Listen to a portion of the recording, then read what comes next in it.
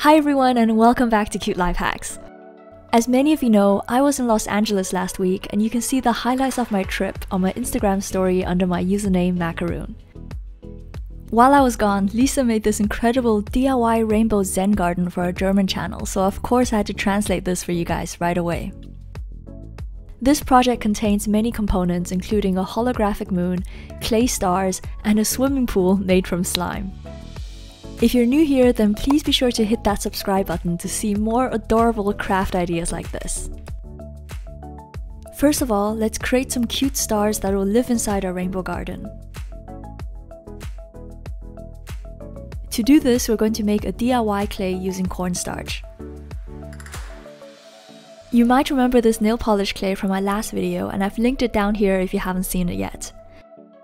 The easiest way is just to eyeball the ingredients, since you'll waste a lot of nail polish if you try to measure it using spoons or cups. Instead of nail polish, you can also use craft glue, silicone, or even slime until you get a clay-like texture.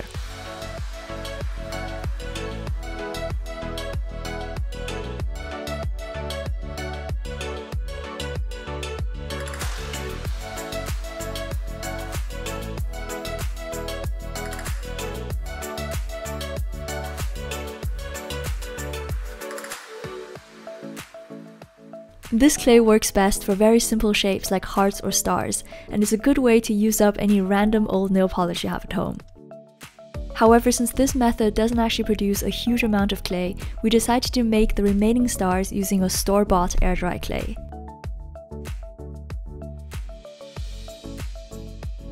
Once you've made your stars, leave them to dry completely overnight. If the surface still looks rough, then you can easily smooth it down using a nail file or some sandpaper.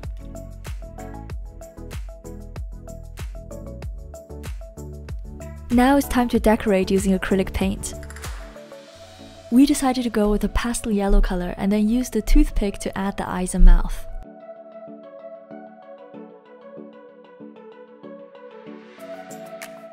When adding details, I always recommend using a toothpick instead of a paintbrush because it doesn't bend as easily and you'll find that it's much easier to control. Once the black paint was completely dry, we also added 2 tiny white dots to make the eyes look more three-dimensional. And now your tiny stars are done, and of course you can also glaze these if you want.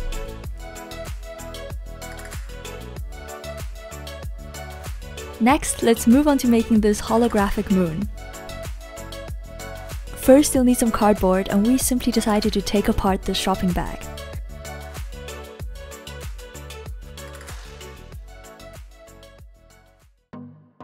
Now draw a moon shape and then cut it out.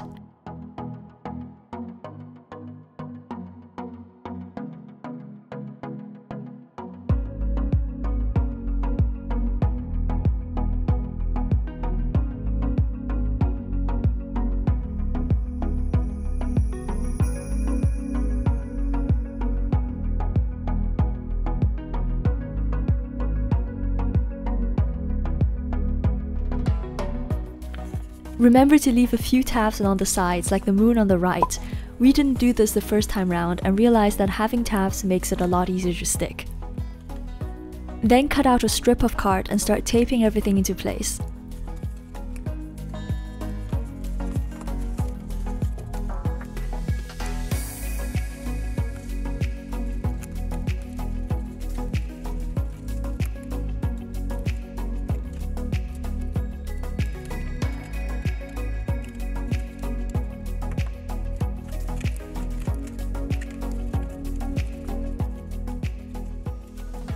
Before you close the sides, make sure you add a weight inside, such as a piece of clay, a small stone, or some coins.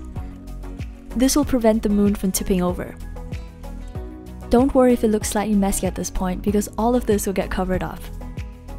You can either paint over it or simply use tape like we're doing here. The great thing about this holographic pattern is that it hides the edges very well, so you don't have to stress about working perfectly. Just cover everything up with tape and then trim away any excess. Another idea is to use washi tape and crisscross it randomly so that it creates a pattern which also helps to camouflage the edges.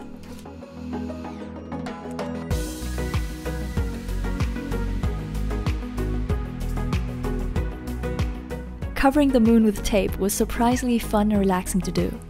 As you can see here, the result looks great and this barely took 5 minutes to make.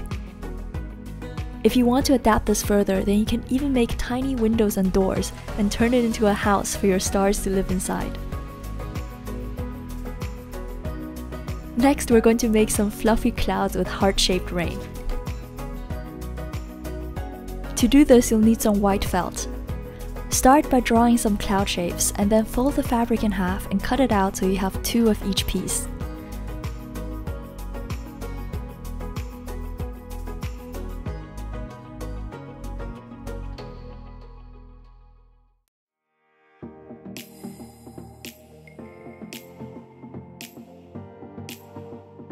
Now there are different methods to make the clouds fluffy. The first one is to apply craft glue all around the edge and then add some stuffing inside.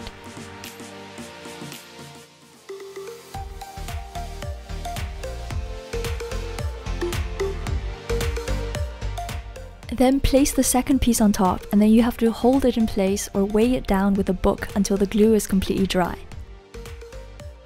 The second method, which is a bit faster, is just to sew all the edges shut. You don't have to use a special stitching technique for this, since clouds are naturally irregular, so it doesn't matter if the edges don't look perfect. I recommend sewing the upper wavy edge first, then stuffing it and then sewing the base part shut.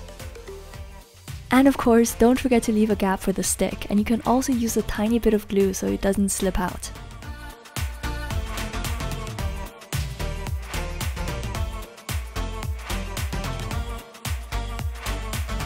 These clouds already look adorable, but we're going to take it one step further. Find some pastel-colored paper or scrap pages from a magazine and use scissors to cut out lots of tiny hearts. You can do this freehand or by folding the paper in half first, depending on whether you want irregular or perfectly symmetrical hearts. I think both types look equally charming. And now we're going to make these hearts rain down from the clouds. Take some needle and thread and sew it through one of the hearts. Tie a knot to prevent it from slipping. Attach this to the cloud and then add another heart in the same way to the other side. To make the clouds even cuter, we painted on some faces using light blue paint.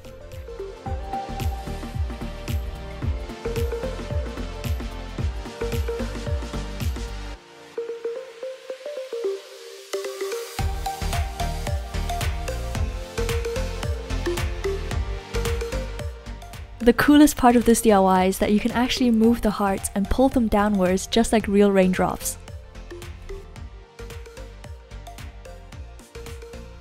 To make the base of the Zen garden, we're simply going to use a box lid. The size depends on how much stuff you want to make for your garden and how much sand you have. We started with a shoebox lid, but we realized that this was a bit too big, so we switched to a smaller one. If needed, you can cover it first using acrylic paint. Next, take some small wires or unbent paper clips. Create a small spiral on one end and tape these inside the lid. We're using black tape on purpose here so you can see it on camera, but for best results, be sure to use clear tape.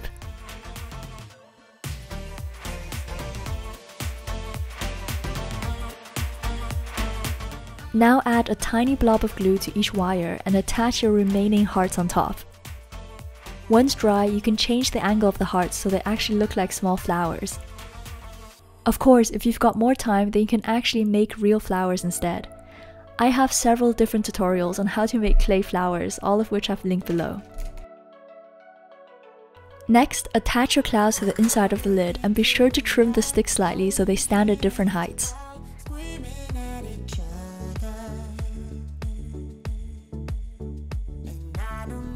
We found that duct tape worked best for this since the sticks are slightly heavier than the wire flower stems.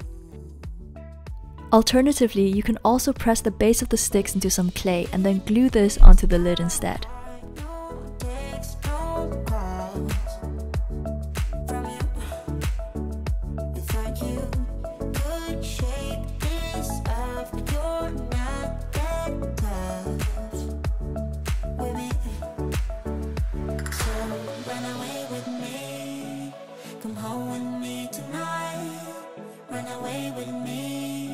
To create this slime pool, we're simply going to use the lid of a cup. This works perfectly with these Starbucks Frappuccino cups, and you simply have to tape this tiny hole shut. If you can't find these, then just take a good look at the grocery store or in your kitchen and see what else might work. For instance, you can also use an upside-down jam jar lid or cut the base off a mineral water bottle. Next up, it's time to fill the Zen garden. We found this cool colorful sand from a home decor shop, but if you can't find any, then a great tip is to go to a pet shop. You can get chinchilla sand incredibly cheaply, and is usually pale in color, so you can easily add your own shades with food coloring. Chinchilla or hamster sand is clean and safe for crafting, so it's the perfect thing to use in Zen gardens. Whatever you do, please don't take any sand from a sandpit or beach, because that's really not hygienic.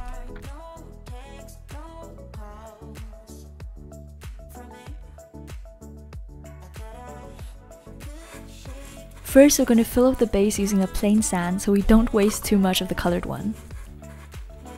Now carefully sprinkle the sand in rows, keeping an eye on the width, so you can fit at least every color of the rainbow inside. You can also use a spoon or cup to help you get the sand into small areas.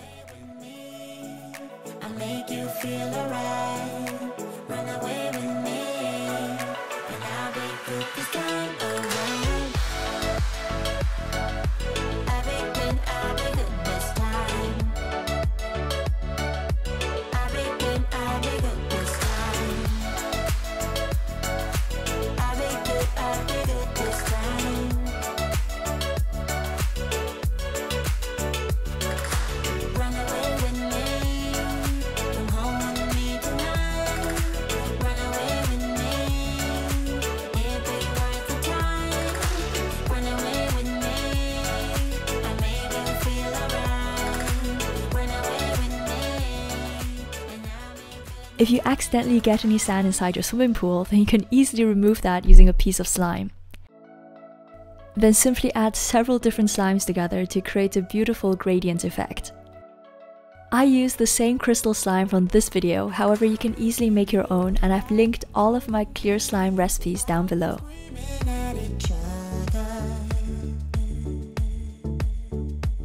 And now our beautiful rainbow Zen garden is done. Since the slime will start to dry fairly quickly, be sure to play with this soon after you make it. We also tried to include some ASMR, but unfortunately sand doesn't make a lot of noise, so that's why the volume is quite high in the final part of this video. If you don't like it, then please feel free to turn it down or play some music instead.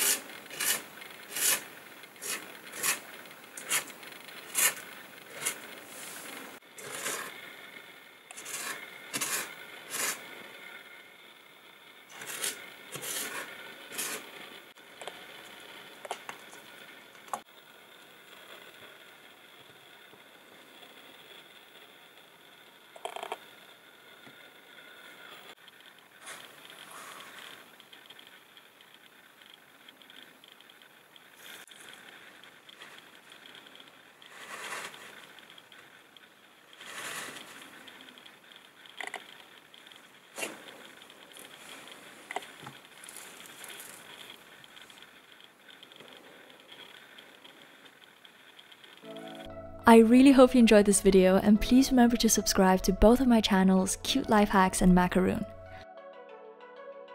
Some people might actually be wondering why I've got 2 channels, and this is because when I first started YouTube 4 years ago, Macaroon was linked with my online shop and Cute Life Hacks was more of a personal channel. Obviously, by now in 2018, there's no difference between the two, and I simply take turns uploading videos to each one. You can also find me on Instagram under my username Macaroon, and that's where I post more personal, everyday stuff on my stories. This is Joanna, thank you so much for watching, and I'll see you in my next video. Bye!